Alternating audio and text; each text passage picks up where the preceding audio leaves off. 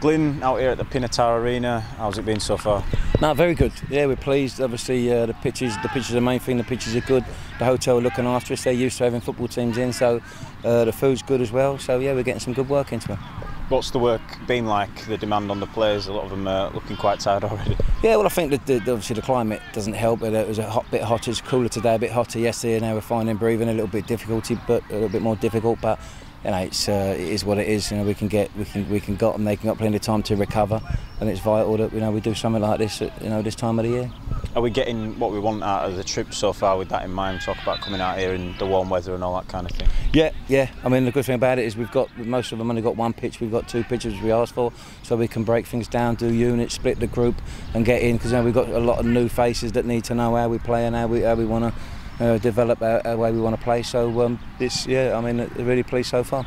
How are they settling in so far, those new lads? A big turnaround of players, I guess, coming away like this, what we mentioned before, 24 hours a day, you're all together, it helps. Yeah, that's the other thing, that's key. You know, you're together 24 hours a day, 7 days a week, they're like sleeping together, living together.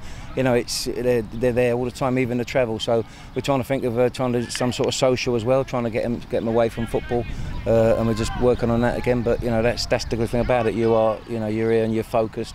And that's the good thing about it.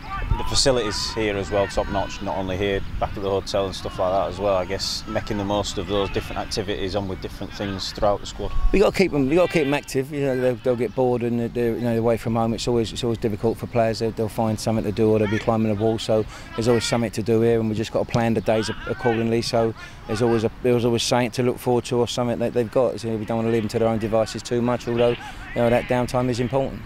How's it gone so far in general pre-season? There's obviously been a couple of weeks now of training and our first friendly last week. How do you assess it so far? No, they've come back good. They've come back strong, and we're pleased. They've come back. They've obviously stuck to their programmes in pre-season, and they come back, and it's just making sure that we get the fitness in them, become robust, and we don't lose too many to injury.